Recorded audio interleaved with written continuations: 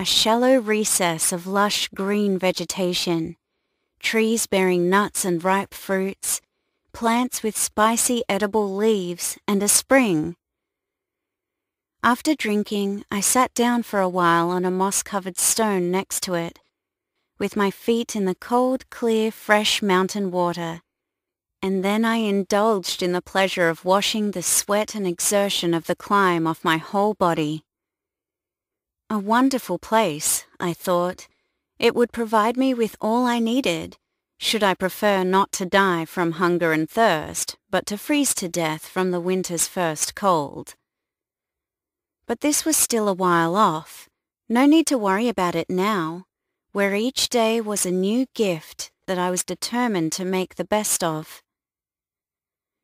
To the left and right the mountain shoulders rose, but I had done enough climbing for today. Ahead of me the ground sloped down, at a grade that made it comfortable to walk.